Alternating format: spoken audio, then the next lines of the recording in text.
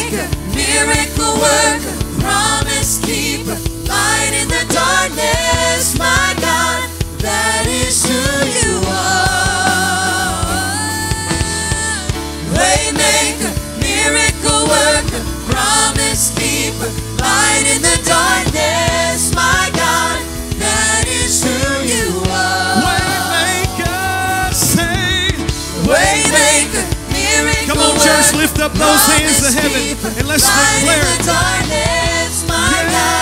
That is who you are. Say waymaker, miracle worker, promise keeper, light in the darkness, my God. That is who you are. That is who you are. That is who you are.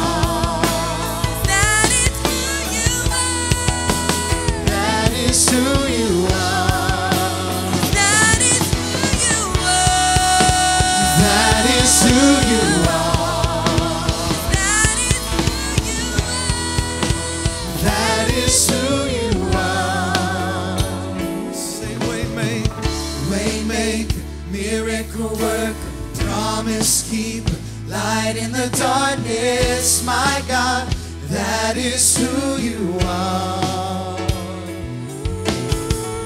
Waymaker, miracle worker, promise keeper, light in the darkness, my God, that is who you are. Waymaker, miracle worker, promise keeper, light in the darkness, my God. Come on, if you know him to be your waymaker, declare it. Waymaker, say waymaker, miracle worker, promise keeper, light in the darkness, my God, that is who you are. Waymaker, miracle worker, promise keeper, light in the darkness, my God, that is who you are. Waymaker, miracle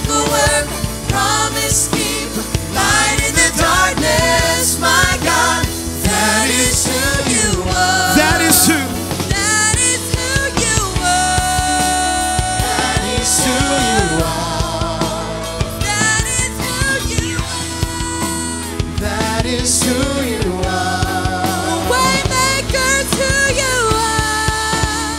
That is who you are. That is who you are. That is who you are. Come on, declare waymaker, waymaker, miracle worker, waymaker, miracle worker, waymaker, miracle worker, waymaker, miracle worker, waymaker, miracle worker, waymaker, miracle worker, waymaker, miracle worker, waymaker, miracle worker. Even when I don't see that you're working, even when I don't feel that you're working, you never stop working. You never stop working. And even when I don't see it, you're working. And even when I don't feel it, you're working. You never stop working. You never stop. Even when I don't see it, you're working. Even when I don't feel it, you're working. You never stop working. You never stop working. Even when I don't see it, you're working. Even when I don't feel it, you're working. You never stop working. You never stop. Even when I don't working. Even when I don't see it, you're working. And even when I don't feel it, you're working. You never stop working. You never stop working. Even when I don't see it, you're working. Even when I don't feel it, you're working. You never stop working. You never stop say, you never stop working. You never stop working. You never stop working. You never stop working. You never stop working. You never stop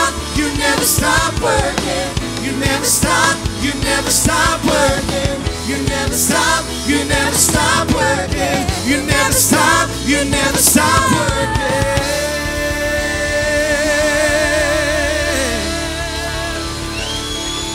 Praise the Lord. Come on, somebody. Is he working for you? He's working right now. Amen. He's working now. Right now. Praise the Lord. Hallelujah. It's good to know that even when you lay down at night and go to sleep, that God's not asleep. While you're laying down at night, he's still working. When you get up in the morning, he's still working. When you go to work, he's still working. When you come home, he's working. He never stops. Amen. Praise the Lord. He never slumbers and he never sleeps. He's always working. And that's comforting to know. Good to see you tonight on this lovely Sunday night. What a beautiful day. What a great day we've had today. The presence of the Lord in this house this morning was wonderful. Amen. God spoke to our hearts. I believe he done some work in some lives. And I believe that tonight he is going to continue working in our lives. Amen. Doing great things. But we're so glad that each and every one of you are here. Amen. Just good to see everybody. And if maybe you're joining us tonight here and this could be your first time ever being with us at Milligan, welcome. We're glad you're with us. Amen. And we just love to worship the Lord and just enjoy being in his presence. And God always seems to amaze us at how he shows up and what he does. Amen. But we're so glad to see all of you tonight. I want to just bring one thing to you here to pray about. Brother Sean Anzalone gave me a prayer request. His daughter, Lainey, has been diagnosed with the flu type B. And would you lift Lainey's name up tonight as we pray and ask the Lord to touch her and heal her body of this flu. A lot of people sick with the flu, so not only Lainey, but why don't you just ask the Lord to touch all of these that have been affected by this flu that's going around. It's just been a tough year so far with this thing, but our God is greater than the flu. Amen. He's bigger than the flu. Amen. I'm telling you, my God is a healer, is the only healer, and he will heal the flu. I believe that. Amen. Doesn't matter what it is, God is big enough. His power is great enough. And whatever your need is tonight, you say, well, I ain't got the flu. I got something else. Well, I'm going to tell you, He'll work in that too. Amen. Doesn't matter what it is.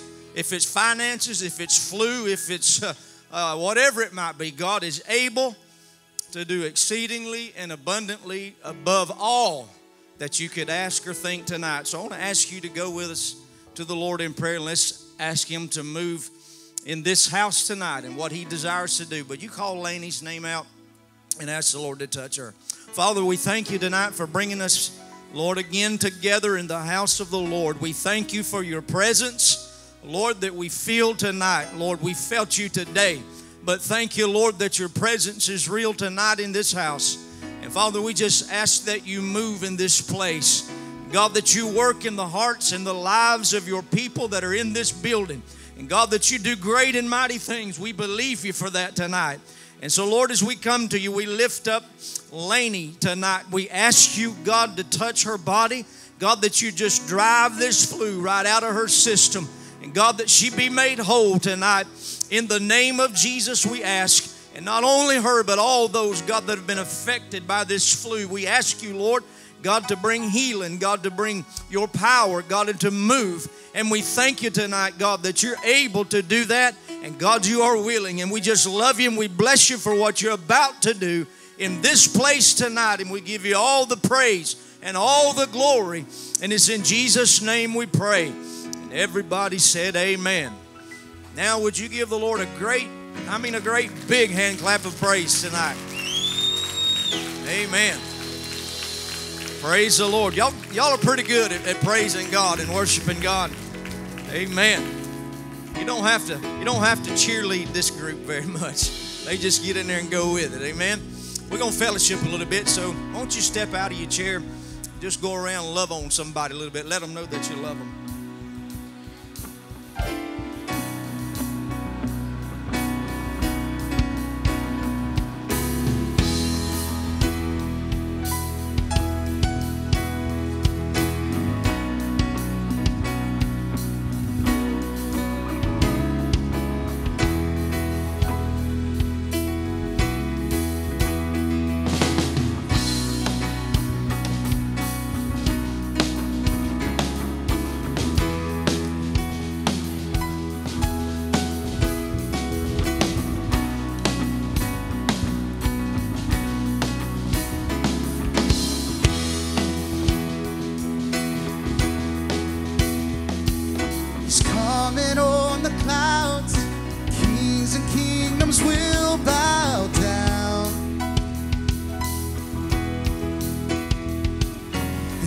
Every chain will break.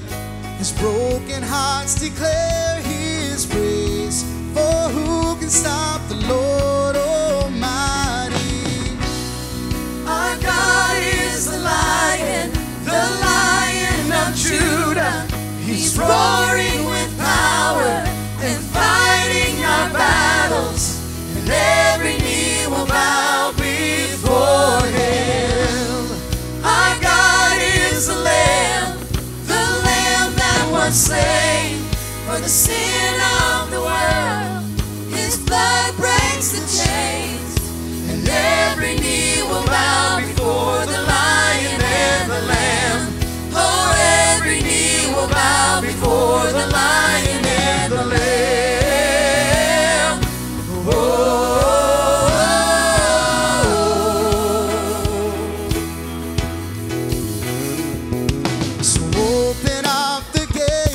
Make way before the King of Kings.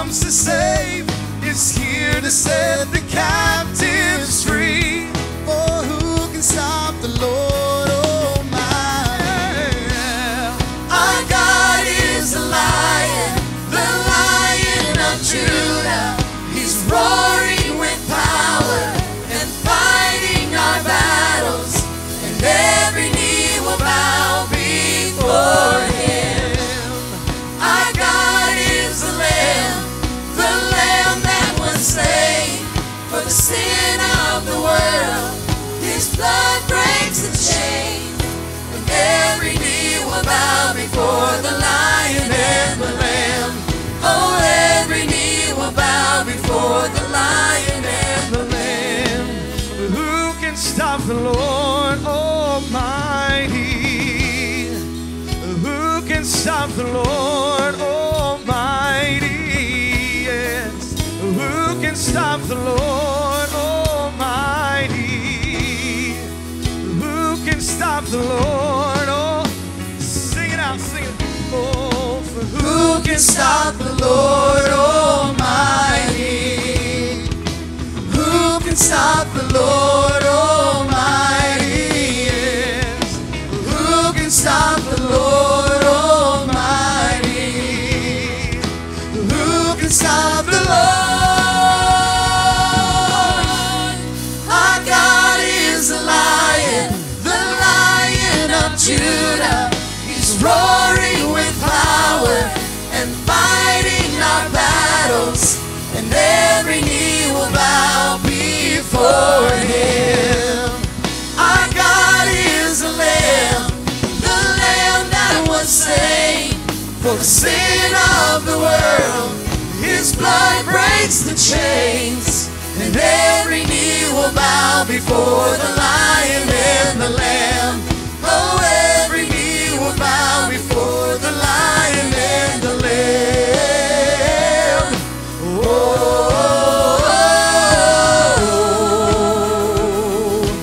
oh yeah.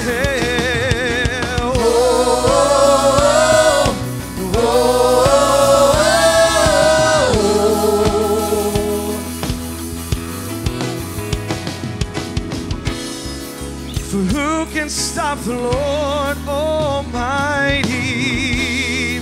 Who can stop the Lord? How many in the house know your God is greater than anything you have to face in this place? The Lord Almighty. Who can stop the Lord? Come on, lift it up. Who can stop the Lord? Who can stop the Lord Almighty? Who can stop the Lord Almighty? Yes. Who can stop the Lord Almighty? Come on, shout it out. Who can stop the Lord? Who can stop the Lord? Our God is the Lion of Judah. He's roaring with power and fighting our battles, and every knee will bow before him. Our God is the Lamb that was slain for the sin of the world. His blood breaks the chains, and every knee will bow before the Lion and the Lamb. Oh, every knee will bow before the Lion and the Lamb. Oh,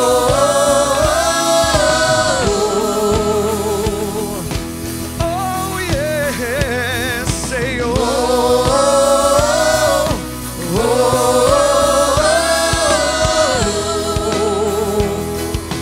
Hallelujah. Come on and give the Lord a shout of praise tonight.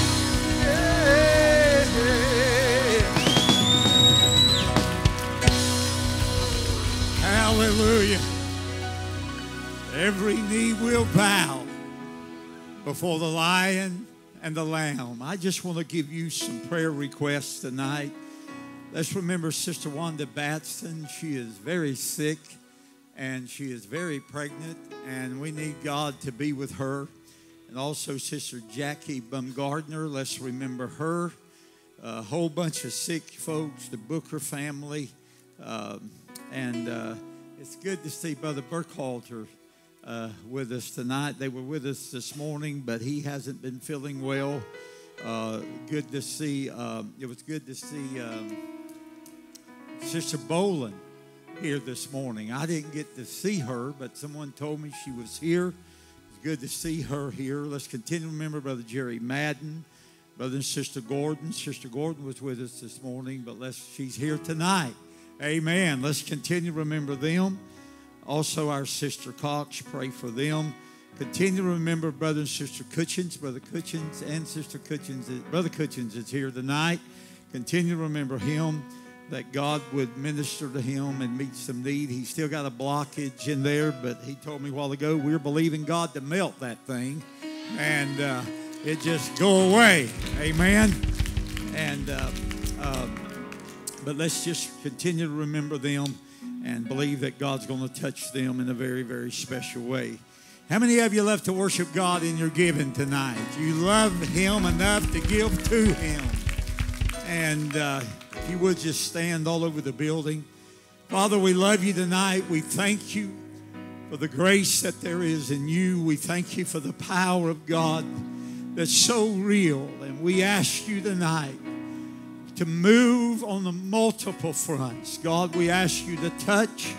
Father, you see all the sick, Lord. There are just many of them, even the brother's daughter that was in the emergency room with this morning. Just remember her, meet her need. Move, God, minister to every need that's represented inside this house. God, we don't pray to a God that's dead, but God, we pray to one that's very much alive. And tonight, Lord, we ask you to move. Take charge of this service. Have your way in it, Lord. Father, we'll praise you for it in Jesus' name. And everybody shouted, amen and amen. God bless you as you give tonight.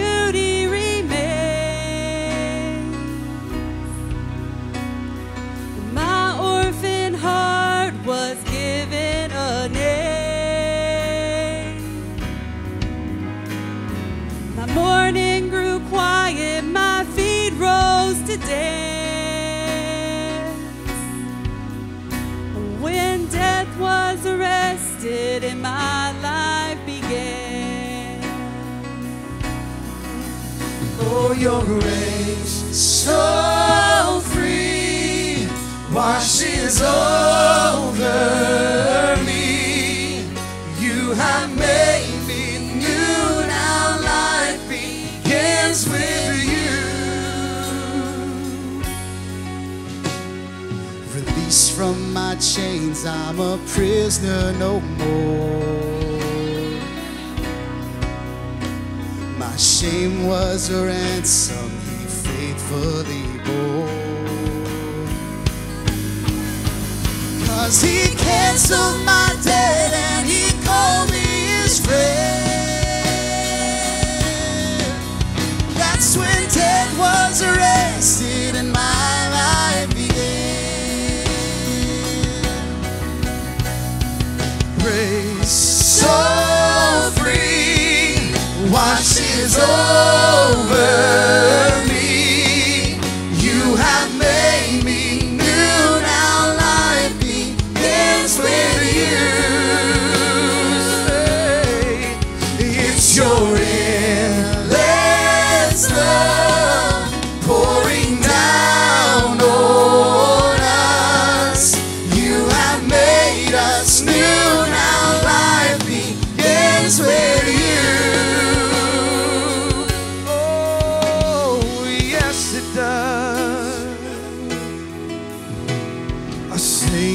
Displayed on a criminal's cross. Darkness rejoiced as though heaven had lost. But then Jesus arose with our freedom in hand. That's when death was arrested and my life began. Was arrested and my life began. Oh, your grace so free washes over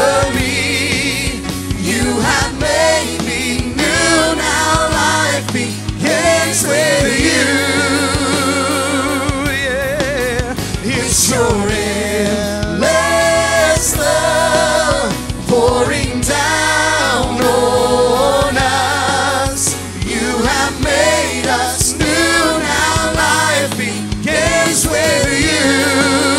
Oh, we're free, say, Oh, we're free, free, forever we're free. Come join the song of all the redeemed. Yes, we're free, free, forever, amen. When death was arrested and my life began. oh, we're free, Free, forever we're free. Come join the song of all the redeemed. Yes, we're free, free, forever, amen. When death was arrested in my sing life. again, oh, we're free.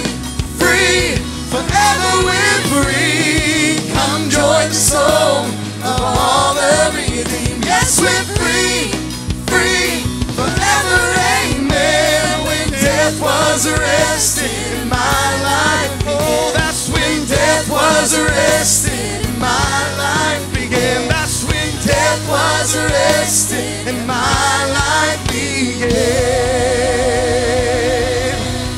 hallelujah. Hallelujah. Aren't you glad today that God arrested sin in your life and your life really began? Today, in the moments that you just met Jesus, and from then it's just been joy unspeakable. Brother Dexter, and full of glory. Hallelujah. Amen. If you enjoyed our family tonight, if you have, just let them know it. Hallelujah. So good to see you in the house of God tonight. We're glad that you're here, and we welcome you in the name of Jesus. Our service tonight is going to be a little different, and that's really not unusual, but our formatting is going to be a little different, and I want you to just kind of grab your Bibles for a second, and I want you to turn with me, if you would, to the book of John, chapter number 2. And this afternoon, I started writing some things down to share with you tonight, and I was getting dates mixed up and getting years mixed up and everything else, so I just quit trying. And so tonight, I'm just going to let the Lord bring back to my memory that He needs to bring back. But I want you to turn to the book of John, and if you would, just stand as we read this precious word. And this is what the King James says. Begin reading at verse number 1. It said, "And the third day there was a marriage in Cana of Galilee. And the mother of Jesus was there. And both Jesus was called and his disciples to the marriage. And when they wanted wine, the mother of Jesus said unto him, They have no wine or unfermented juice. And Jesus said unto her, Woman, what have I to do with thee? Mine hour is not yet come. And his mother said unto the servants, Whatsoever he saith unto you, do it.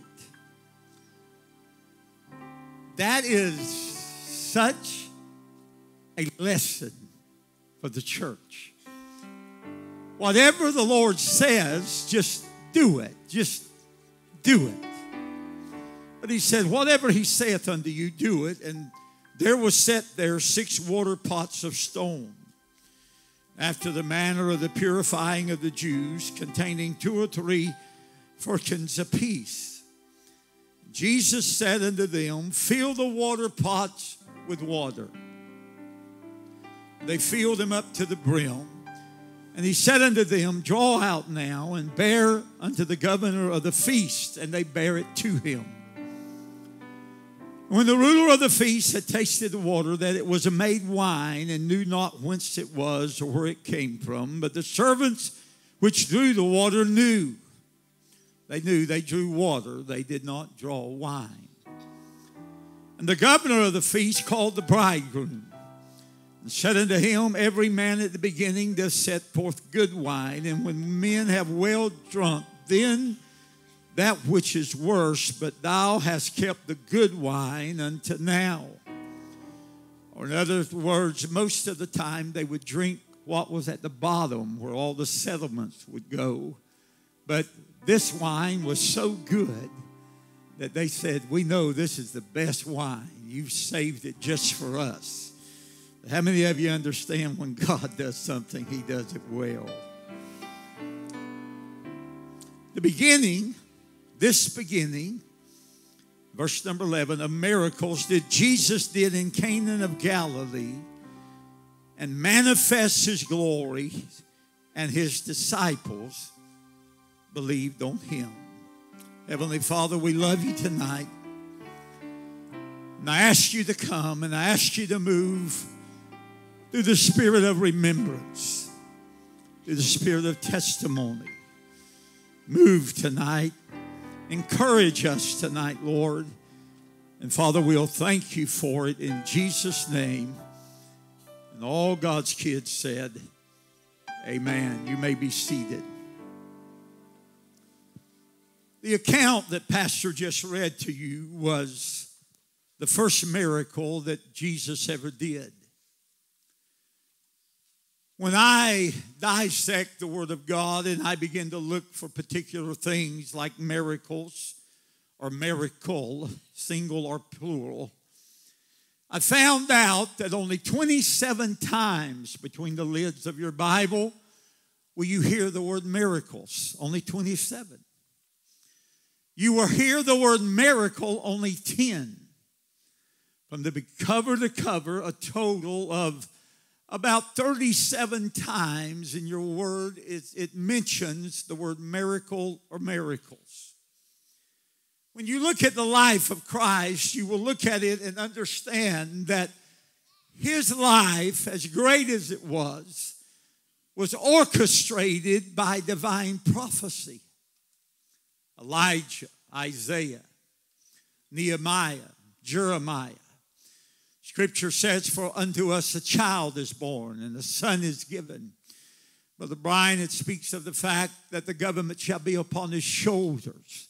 It says that He's our wonderful counselor, our mighty God, our everlasting Father, our Prince of Peace. Speaks of things that are set in prophecy that must become a reality in the future.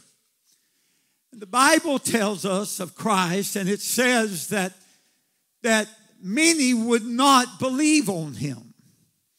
Even in His own hometown, there would be many that would not believe on Him because they knew that He was the son of Joseph and Mary, a carpenter. Yet, He proclaimed Himself to be the Messiah, the Son of God. In the claiming of that, He not only did He claim it with much power and much glory, but it was a divine fact because the Bible said, for unto us a son would be given, unto us a child would be born, and it said that upon Him would rest all the cornerstone of the prophets and the prophets. And it spoke of Him being the Savior of the world, and He would be the vicar of the church. I hate to tell this to my Catholic brethren, but the Pope is not the vicar of the church. Jesus Christ is. And the ministry of Jesus was hindered to a certain degree because of prophecy. Things had to happen and things had to not to happen because of prophecy. The other day I was watching a television thing. I was going through the channels and I looked at it, and one of the inscriptions on the channel headings was video on demand. We have Dish Network, and it was video on demand. I didn't realize we had so many things. I just figured we had Fox News. Amen, my lady. But the Lord got to speaking to me through that. And I stood there into a blank space and just looked at the channel's guide. And it said, video on demand, D.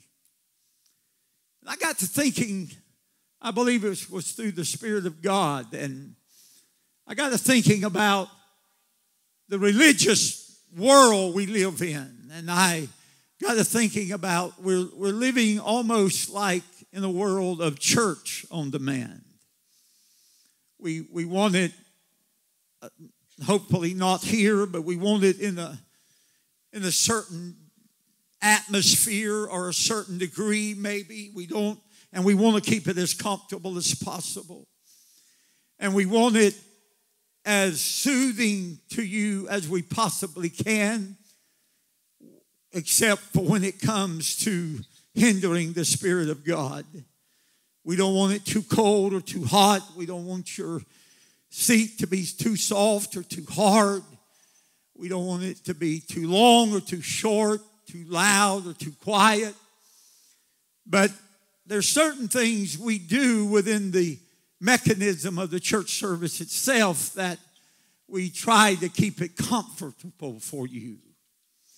We have several people that is very hard of hearing, and there's times that it may get a little discomfort to some, but for others, they're hearing things they've never heard before. They're getting to hear the whole entire Word of God. And there's times that we come in and seemingly that it seems like we just can't get done at 12 o'clock. I sometimes marvel at the moving of the Spirit of God, and I get as carried away in it as you do. I get just as carried away as you do. When I come to myself most of the time, I don't realize where I'm at or what I've done. And I get home and I have to ask my lady, I said, what did I do? Because I just literally did not know. But it's the moving of the Spirit of God, and sometimes it's not church on demand. We can't have it exactly like we want to because God's in control. And we want Him to have control. And for a little bit tonight, I'm going to sound kind of like a throwback to a dark age. The scripture says, I think it was in the book of Jeremiah, chapter number 6, somewhere there, that he talks about seeking the old paths. And he said, when you find those old paths, he said, in those old paths you will find life and you'll find strength. Now, I like niceties and I like modern conveniences. I don't want to get out and get in the mule and wagon and leave here and go to the house. I like air conditioning and heat. I like power steering, and I like a good sounding V8 under the hood. I like all those things. Most mule and wagons are driven by 2 horses. When I leave here tonight, I'm going to call in my truck, and it's got 385 horses under the hood. But I like those conveniences, and I love that. I like that, and I appreciate that.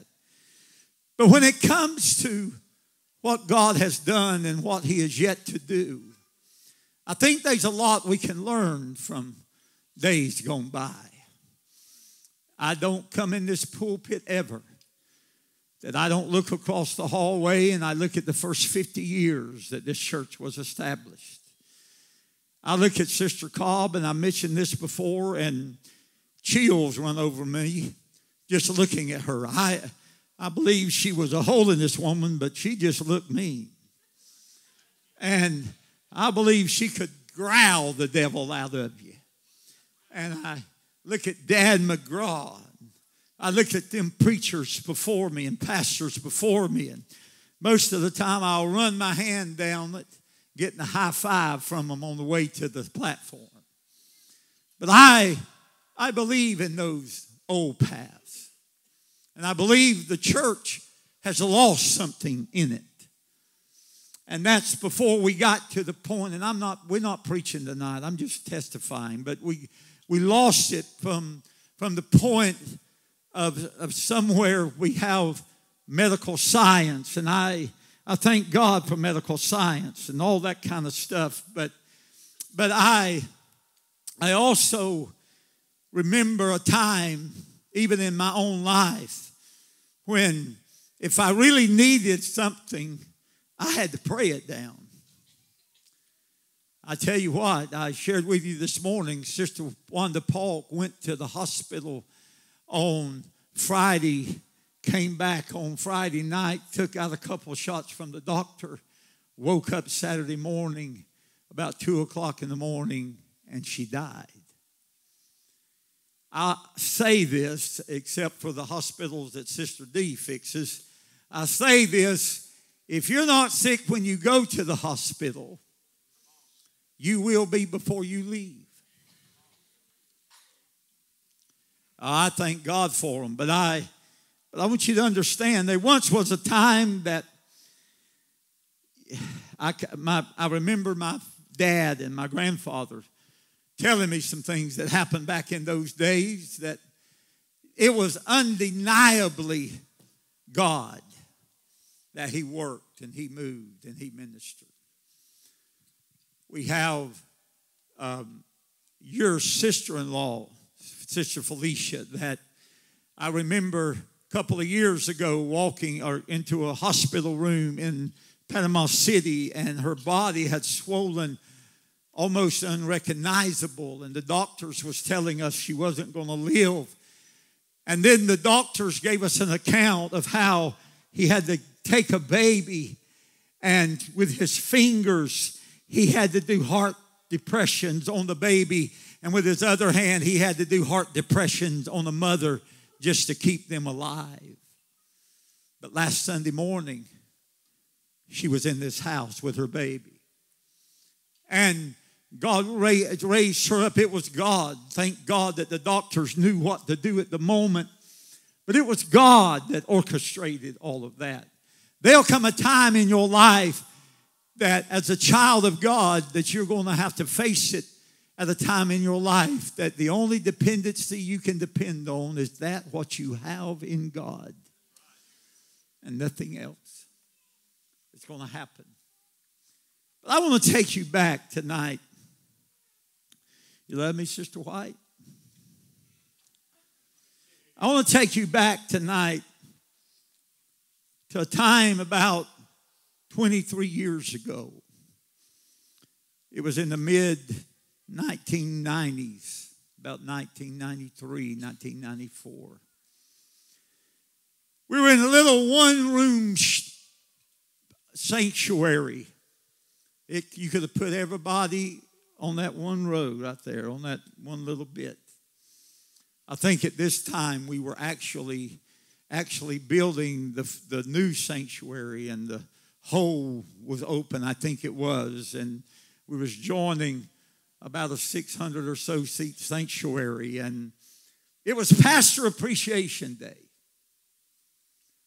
I was a pastor, and my dad was preaching it that day, and I remembered some certain things that took place that happened there.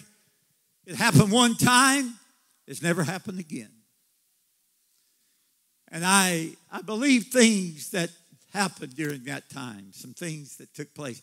I'll tell you what, the video is very crude. Back in that day, we didn't have what we have today. The video is very crude. The sound's not the best in the world. But I want to take you back and just show you a little snippet of that service. It's back in about 1993, somewhere in there. Just watch this with us. I have to take just a minute to say, you know I love you. I wouldn't be up here. But I think better than anybody else here, I can tell you what kind of pastors that we've got because I go home with him every day. I live with him, but do you know what means more than anything else to me is he lives it. 24 hours a day because I live with him. I know. He's concerned. He prays. He seeks God. He's always ready. It doesn't matter what the situation, how trying it gets. He's always ready. Amen. And I love him for that. More than that, he's a fantastic dad and a husband. Yeah. And I can tell you that because I live with him and I know it. Amen.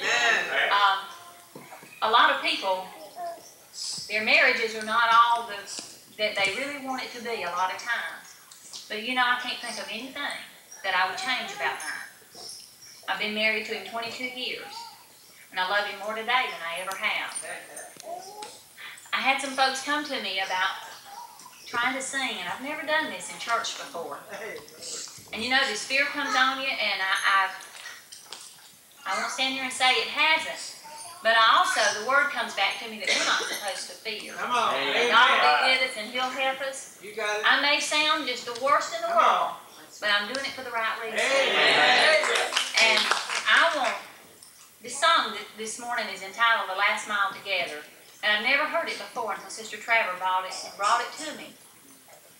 It has one line in it that I changed. It says, we've been through a lot of bad times.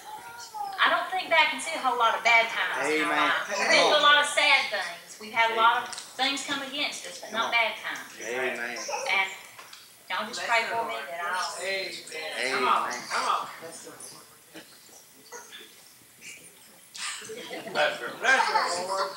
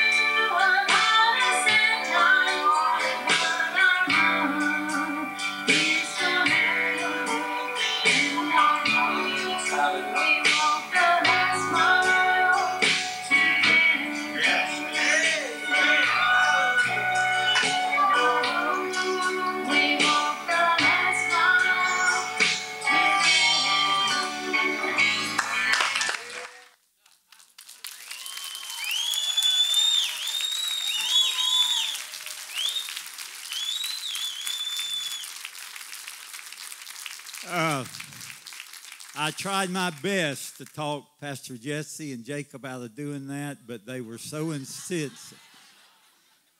But that was a time when, if you look at it today, you look, man, that was just old-fashioned, way back there. But let me tell you something. 25 years or 23 years ago isn't a long time. It isn't a long time. But I will tell you this, the God that we saw move back then is still moving today. And he's moving, I feel like he's moving, or he has a desire to move even greater now than he did back then. And I want to ask Brother Steve. Brother Steve, come on over and join Pastor. Me and him's going to do some talking tonight. And we talked a little bit about this several years ago. And I wanted to talk some more about it tonight. But I did write down one note that I wanted to make sure I got right. If I can find it.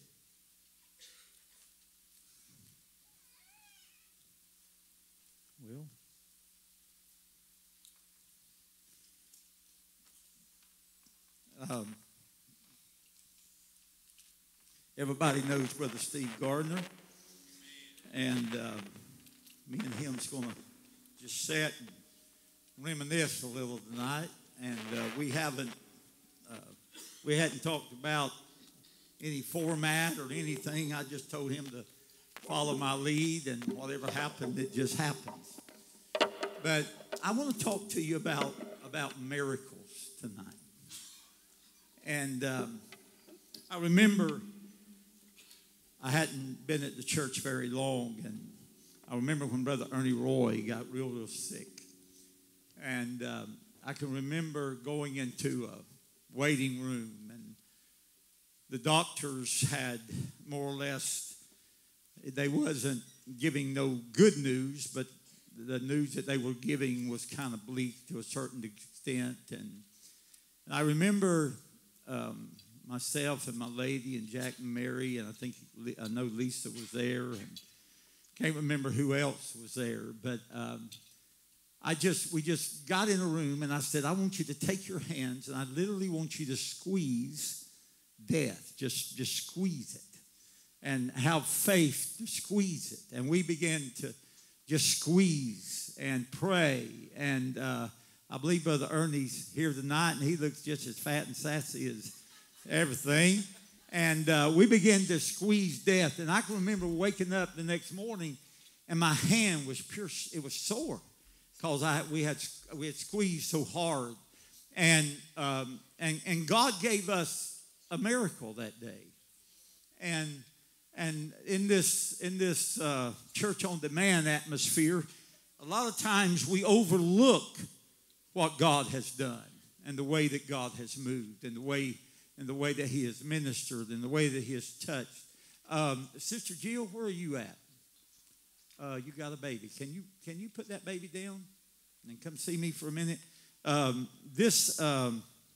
hadn't told you about this either, but I need you to read something for me. And this is a report that was handed to me this morning on Sister Jessie May Y. Allen. What's the Y stand for? Okay. On Sister Allen. And it was given to me this morning.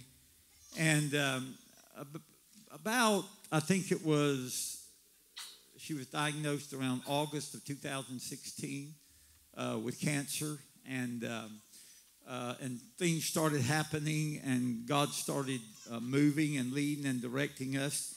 And I can still remember the day that I got up from the altar, and the Lord had me go to their house, and I said, Sister Jessie, if I have any influence with your you and your husband, I want to ask you to go to Pensacola Hospital instead of Crestview. They had it set up that they were going to Crestview. And I said, the Lord told me that for me not to be worried about the cancer, but it's your heart that we need to be concerned about. And time told that to be true. It was your heart that we needed to be concerned about. And the chemo that she had been taking was making her real sick. And but I said, don't worry about the cancer no more. And so they brought me this today, and it was given to them. And Sister Jill, all this here medical stuff, I can't get it. Would you just kind of read in the findings right there, and just just read what it says there. Okay, this is from a PET scan, CT scan. And it said the findings are the superficial and deep cervical soft tissues demonstrate no abnormal hypermetabolic FDG deposition. Her lung fields are clear of any nodules or abnormal affinity. Within the abdomen and pelvis, there's expected excretion within the gastrointestinal and urinary tracts. The liver, adrenal glands, pancreas, spleen, and node-bearing regions demonstrate no abnormal hypermetabolic deposition. Throughout, there is no abnormal osseous, which is bone affinity. It's a negative PET scan, no evidence for any metabolically active neoplasm or cancer at this time. Hallelujah. And yes, amen. Praise God. And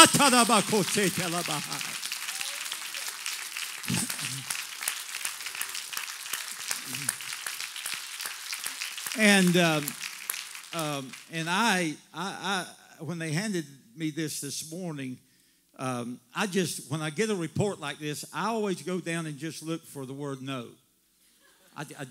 Every time I see no, but if I see positive, then I get concerned. But I just look for no, and all I could see on this report was no. And this morning, if you were here, we told of two miracles that were sitting with us, and one of them is still with us tonight. And we just Jenna, but the way that God does things for us, and the way that he moves, and the way that he ministers in this house. And sometimes we get to a point to where, you kind of look up and you wonder, well, the heavens brass, is God hearing? Is God moving? Is God ministering? And we live in a time of much spirit and much prophecy fulfillment. In the Old Testament time, it was much prophecy. But New Testament time, in our time now, there's much fulfillment of that prophecy. Now, everybody knows our brother Frank and our sister Wendy sitting back there. And how many of you love Sister Wendy? Isn't she amazing? And there's not a more faithful, loving husband on planet Earth than Brother Frank. And I love him for the way he takes care of Sister Wendy. And I'm looking forward to the day that all of a sudden a bolt of God's power is going to hit her right on the top of her head. It's going to flow all the way through her body. Her mind is going to be well. Her physical man's going to be well. And we believe that. We believe that that's the kind of God we serve. And I'm looking forward to the day that Dexter says bye to that walker. And we believe in that. And we're not doubting that one bit. And I could sit here tonight, as I said earlier. I was sitting down and I just started writing down miracle after miracle after miracle, and I was trying to get dates right and all that right, so I just watered it up and didn't do it at all. But tonight, they are miracles among us. And How many of you are saved, born again, on your way to heaven?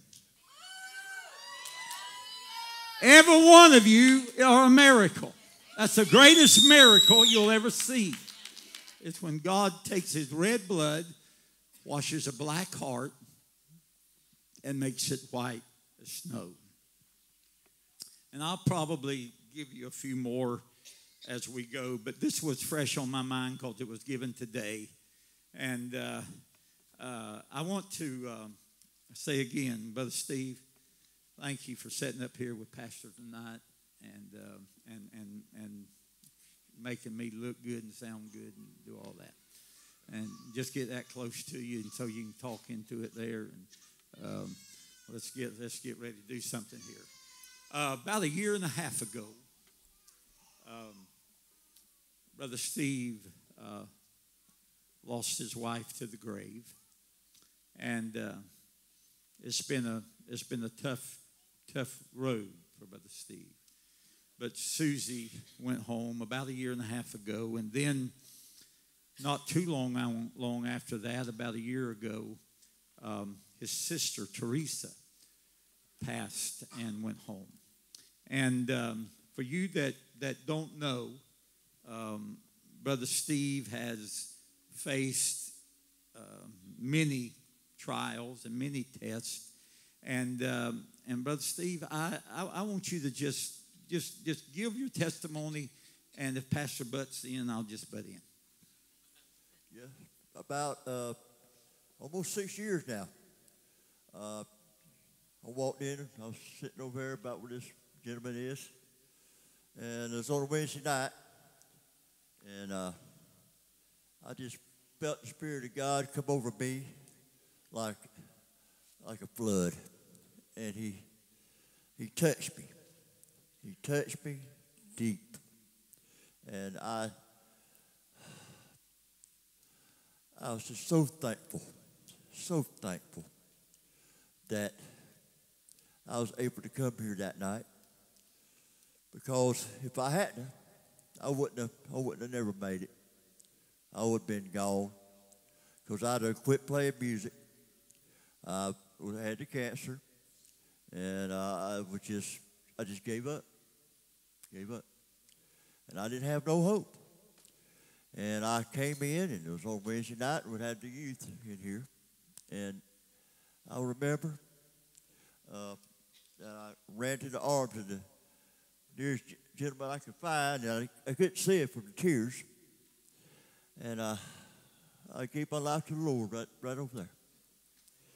And I thought I gave my life to the Lord before, but I did. I have, but then it was something special. It was something, it stuck. It was something really special about the people in the church, the people that I met when I first came in.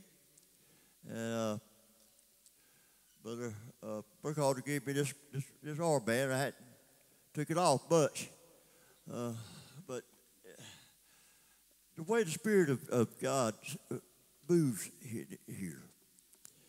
And Pastor, you saved my life. You did. You know, God saved me. But through you and your staff, it welcomed me, that I knew right in the first week or first hours that you was going to be my pastor. I knew it. And it just, now almost 6 years has passed. And I've been able to get my music equipment back together. I was able to get my songs back together. I've been able to speak again, sing again. Whenever they ripped out my throat and all, I left it all there in Houston. You know, it was over. Now, Brother Steve, tell us about what kind of cancer you had. How? I had a melanoma in the top of my mouth, and it's in the soft palate of my mouth. It didn't get my vocal cords, but it got everything from the top of my mouth all the way up into my sinus cavity. So they had to go in there and they just dug a big hole out and just went in there and they took it out. And as they took it, she took it back to the back and was testing it, make sure she got all the cancer and got everything out. And I was on the table for 14 hours. 14 hours that my wife was sitting there, didn't know if her husband would come back. But I did. And I just thank God for it. And I just can't say enough about how much that you can't abuse your body and expect to live very long. And I was a hard liver. I played for a living, played music for many years. Went to Nashville and thought I was going to be a star. But I'm a star in Christ. Amen. I'm a star in Christ, and He is safe. I'm just so thankful.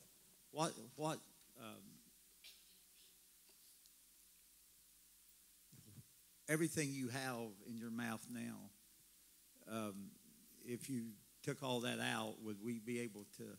Nope. No, I don't think you can understand a word I say. Okay. I don't think you would. I don't think you can understand me. Wow. Not one bit. Don't raise your hand if you can understand what I'm talking about. Well, not a third. Yeah. Yeah. Can understand me. Yeah. And how long have you been like this? Since 2010. 2010. 2010. Okay. I had my surgery in 2010. Okay. Put everything back in there and talk to us again. Hallelujah. Hallelujah. Thank you, Lord.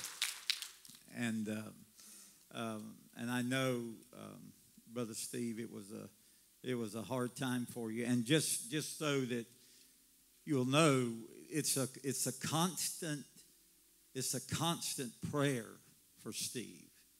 I mean, he's sitting here tonight, but 2 days ago, he was at Sacred Heart, and they were running things down his stomach, and he has a very large ulcer in his stomach right now, and it's bleeding. It's bleeding. But hold my hand, Steve. I say unto thee, as I passed by thee, I saw thee polluted in thy own blood. And I say unto thee, live. Yea, I say, live. And that's the word of God. That's not man's word, but that's the word of God. And there in his stomach here is the doctors told us that the only time they seen a ulcer bigger than that was on the operating table in the hospital. He should not even be here tonight. He should not be sitting here where he's at tonight. But it's the blessings of God that he's able to sit here. And I can tell you, every time something like this happens with him, fear will come on you. And that's what my lady was talking about earlier. She said, but God said He had not given us a spirit of fear. But there's always flesh will always fear that the cancer is coming back, or whatever the case may be. But we openly thank God for an ulcer, and we speak the word of God over that ulcer, and we command it to stop bleeding. And Brother Steve, be well. And Brother Steve, do you have any more family? Yes, sir. Okay. I have a sister. Okay, you have a sister that's that lives at home. Well, she lives in her home. Okay. We live in the same piece of land. Okay. In Blackwater. Okay.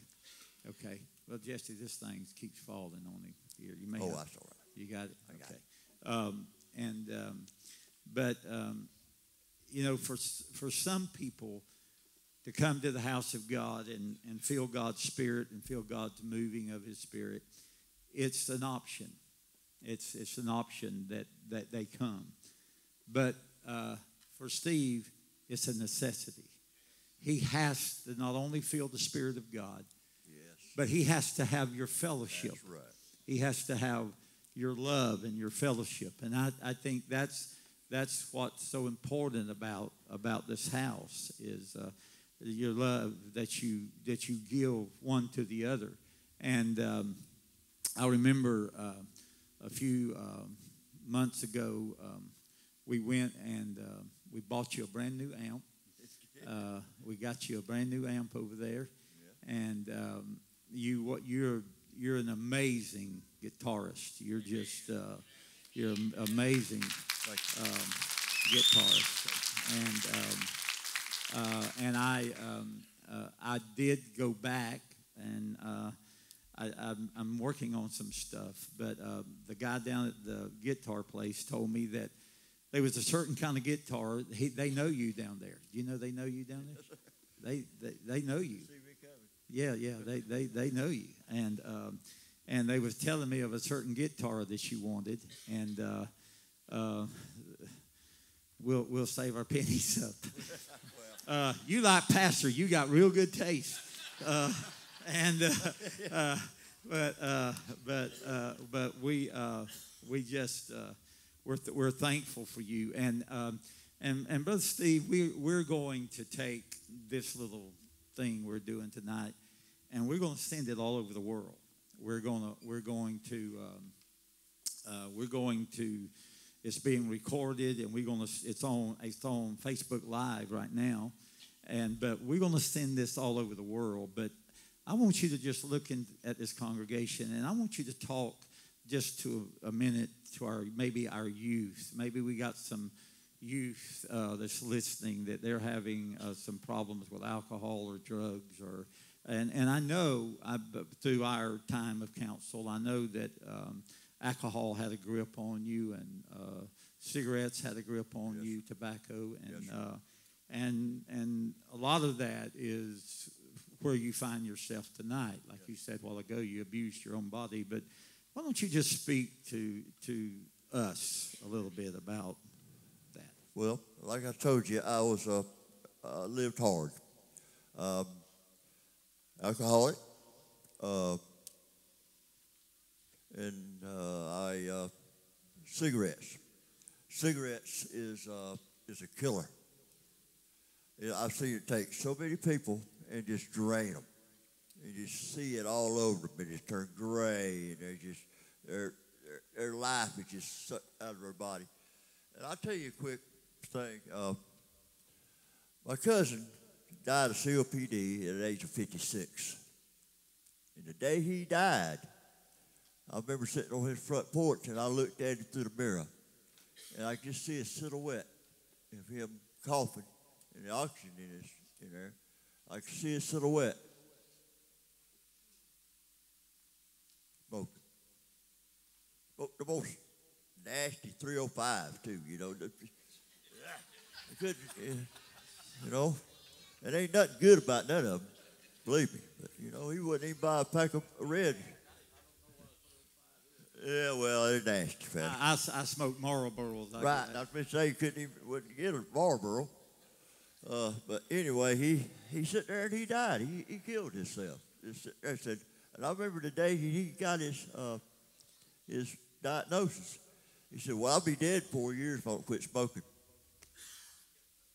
I'm not going to quit. I'm not going to quit. I said, "Why don't you stop? You stop now, you'll be okay. You know, live a little while longer." But he left 3 kids behind. He left a beautiful wife behind that he loved. And now, you know, I think about him, and me and he played guitars together. We grew up playing music. Back when I was very young, I remember going to his house at age 12 playing the guitar. And I guess that's the way I learned how to play a little lead, you know, because he would play the rhythm, and I picked the lead behind him, you know. And we wrote a bunch of songs, but maybe that's another day. But yeah, but young folks do not pick up a cigarette. You're right about age, about 10, 8. I started smoking when I was about 8. And I am almost 60. So you just cannot do it. Young folks, because you're going to be in the parking lot, you're going to be riding home with somebody, they're going to fire a cigarette up, and you're going to think, well, that's cool. Let me have a smoke of it. And you'll choke, you'll cough, and then 56 years later, you're dead with a cigarette in your hand. And alcohol is just as bad, worse. So stay away from it. Don't give yourself a devil a foothold in your life, because he's going to figure out a way to get you. And peer pressure is most of it, Well, I'm going to have to smoke because my friend spoke. I'm going to drink because my friend, and it goes that way with pornography. It goes that way with eating, gossip, on and on. It's just as bad, all of it. So don't do it. Just say no. Amen. Amen. And I don't want to have what you have, but boy, if maybe you could ask your doctor if he could give me something to put in my mouth to make me sound as good as you do, that would be great.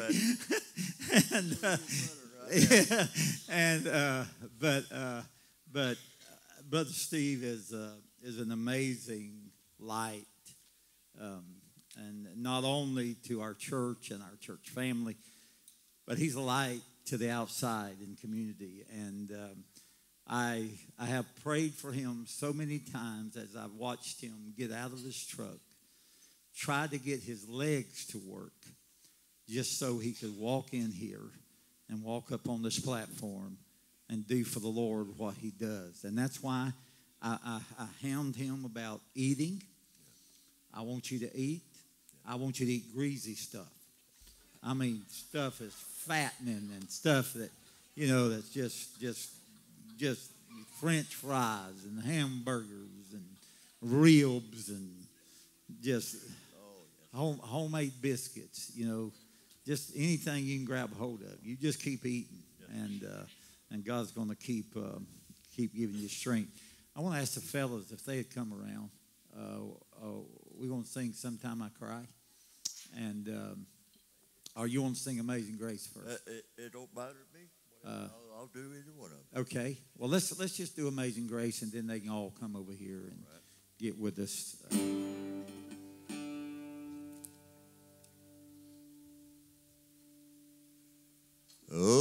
Amazing grace, how sweet the sound that saved a wretch like me. I once was lost, now I'm found, was blind, but now I see. His grace that calmed my heart.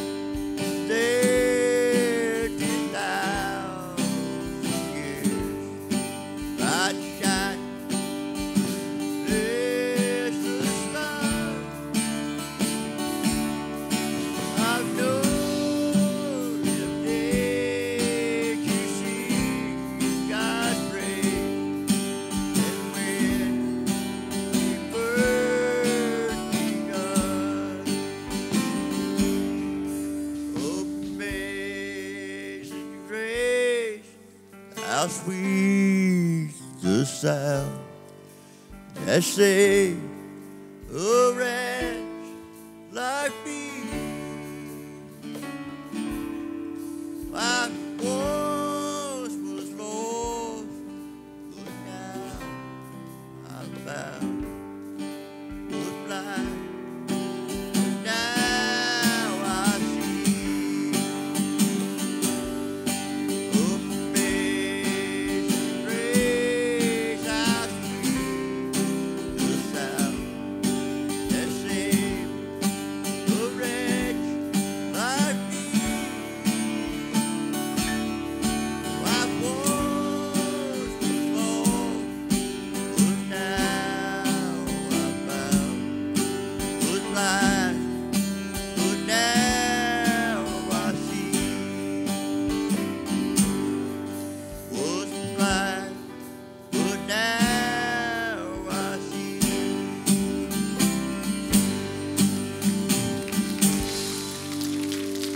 Amen. Guys, get around with your guitars. Get another. Hey, Jesse, get another stand. This thing here is acting like a. Well, what it is, I got the weight up here on the front. Yeah, well, we fitting to get something. Ain't got no I weight can in it. fix it. Yeah, here, use this one right here. Use Okay. this. Yeah, that thing there's a dumpster back there. We can put that in.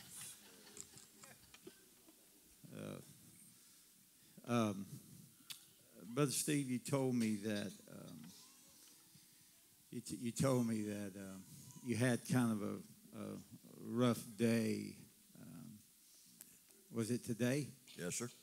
What was In the going- bathroom, right as soon as you started preaching, I was. A lot of people has a rough day when I start preaching. Oh, I didn't mean for it to sound like that.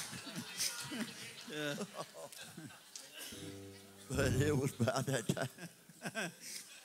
That's okay. So you just started missing Susie. Yes, sir.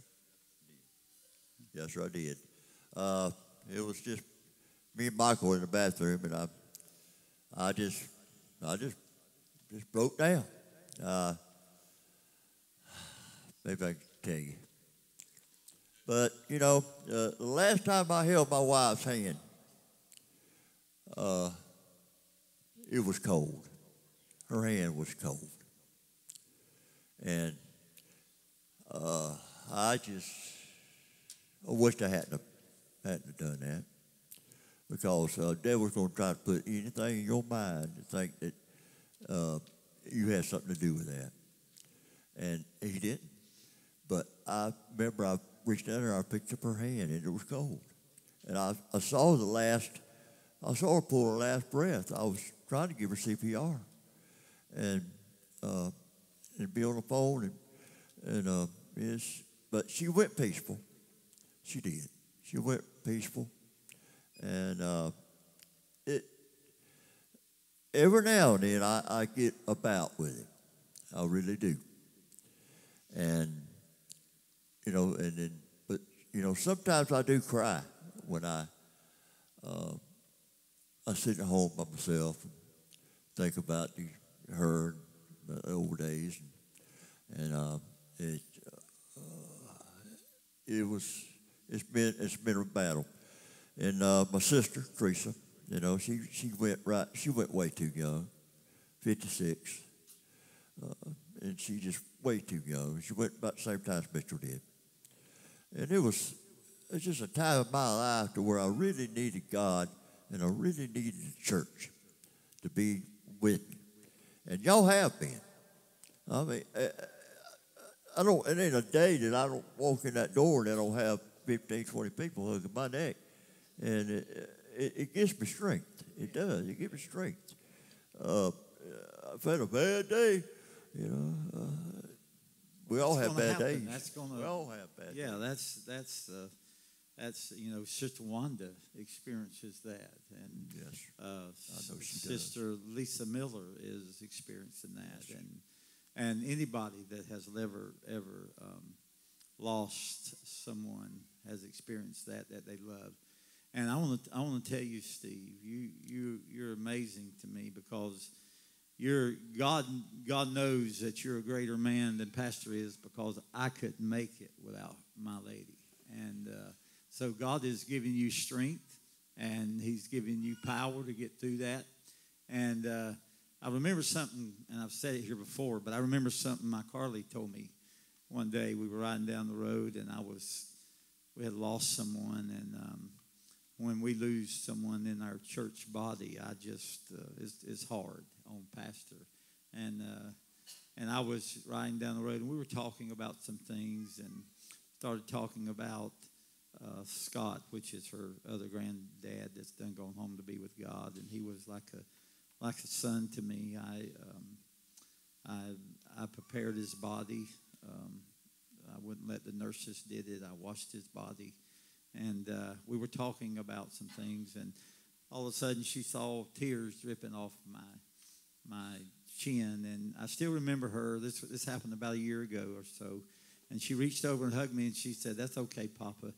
It takes a real man to cry." And so I've never forgotten that. So don't worry about crying. Just let it go, and let cry and do whatever you need to do. And there's nothing wrong with that. Y'all listen to Brother Steve and the boys sing. Sometimes I cry.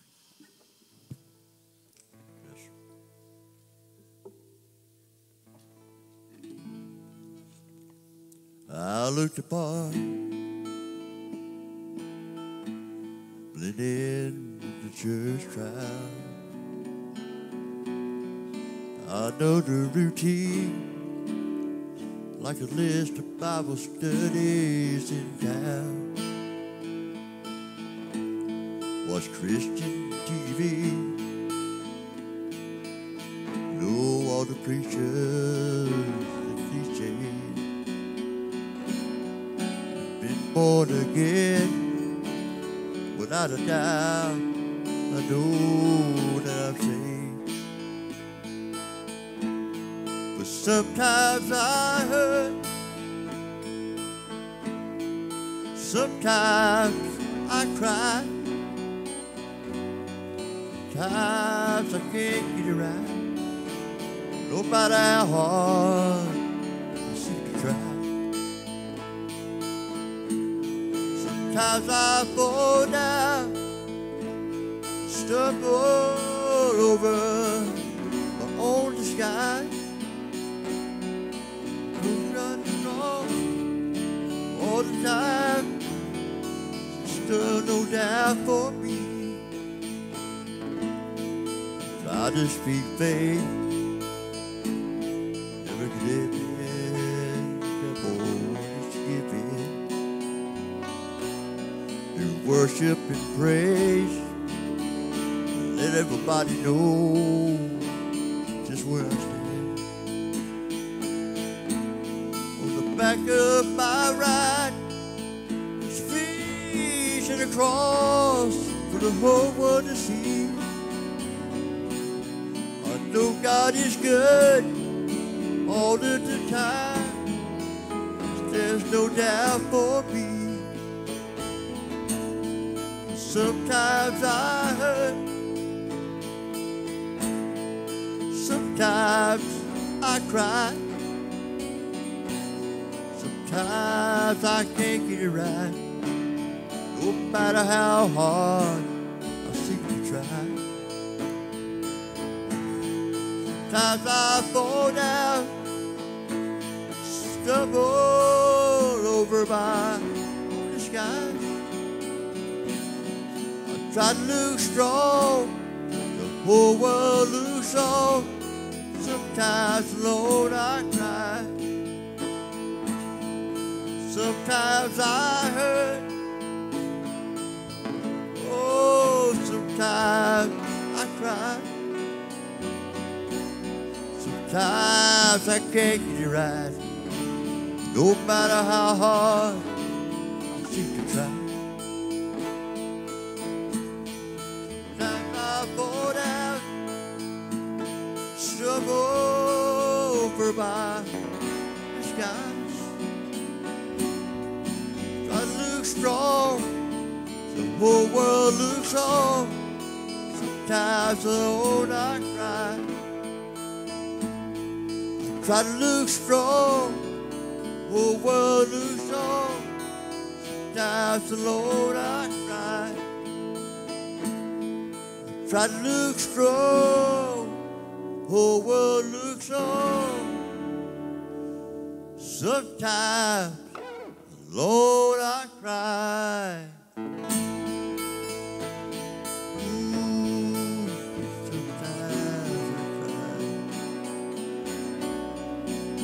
Oh, sometimes I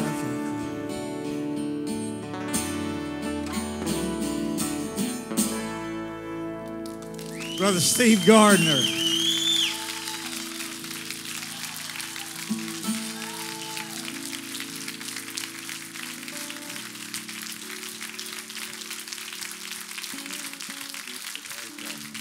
Oh, thank you, Lord. Thank you, Lord. Thank you, Father, in the name of Jesus. Wow.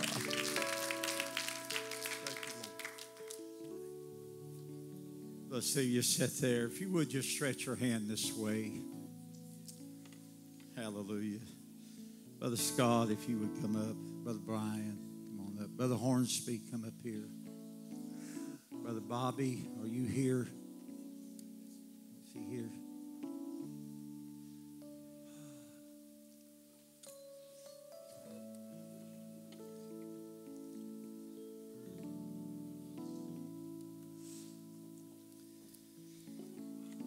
I believe that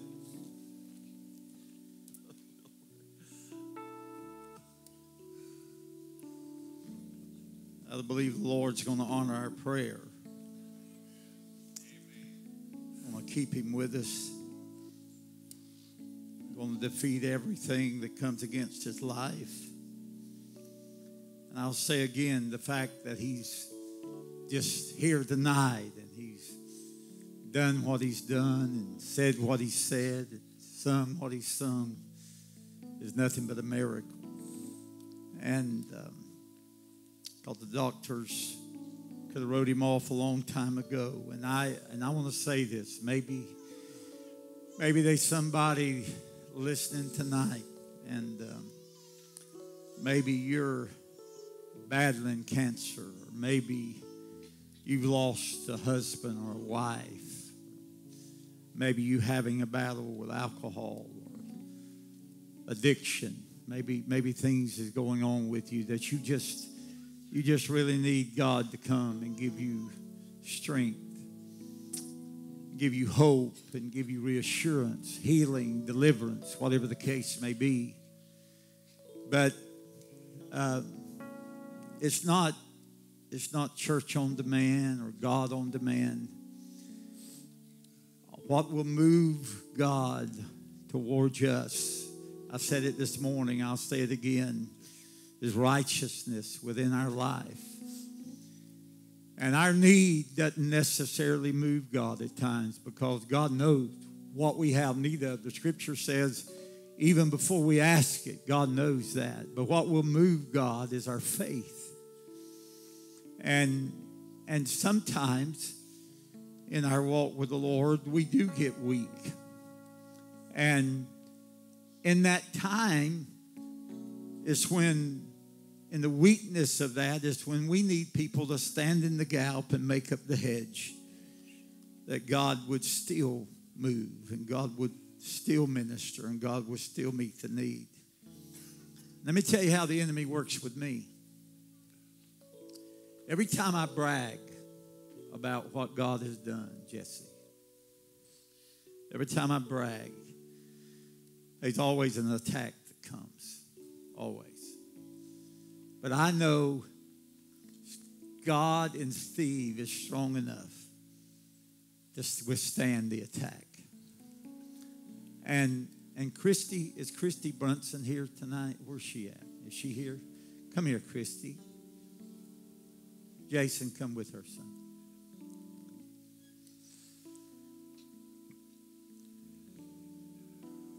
Christy has breast cancer, and we've had one surgery, and tomorrow about 6 or 7 o'clock or so, they're going to go in and have another surgery. And let me tell you, Christy, that the testament is only as good as the testifier. And understand that the testament is just a testament until it dies. And sometimes we have to let flesh die, and we have to let unbelief die, and we have to let things die that God can come and God can move and God can meet our need. And I want to do something, and I hope it doesn't embarrass anyone, but Steve, I want you to stand if you can. I want you to stand up. Get your legs about you, buddy. We're fixing to lay hands on Steve. And as we lay hands on Steve, I want you to lay hands on Christy. And I want you to be praying for her, that God's just going to be with her. She's scared, and it's only natural. You know what it is to be scared, and you know what it is to have the feeling of uncertainty. But I know we serve a God of miracles, and I've got many of you.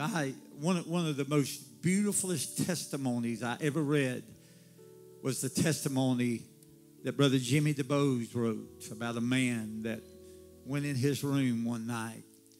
And I still have that. And when my faith needs increasing, I pull out that testimony and I read that testimony. I could go down every row inside of this house tonight. Sister Sarah, Brother Jesse's mom. We could go down row after row after row of people in this house tonight that has a testimony that God has moved in your life, but that testament had to die. We have to die to flesh, and we have to die to certain things that we hear and feel and see.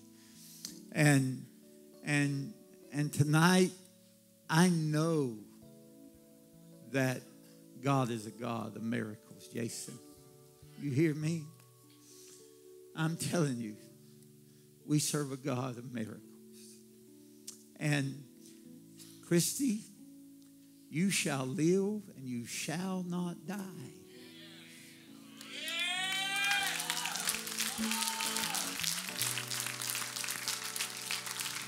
The scripture says that you are fearfully and wonderfully made, and you shall live and you shall not die. Jason would be a mess without you. And you got to be well. And you got to be well. And brethren, I want us to lay hands on Steve. I want to ask my lady to come. And the one that can sing so good. And that's a miracle, y'all. She's never sung before in church, and she had never sung since then. But one day she's going to do it again, because if she don't, I'm going to keep playing that video. And but guys, we're going to lay hands on Steve. Steve, don't be afraid. Just walk over. I want you to just take her by the hand. And we're going to pray. Heavenly Father, in the name above every name. In the name of Jesus.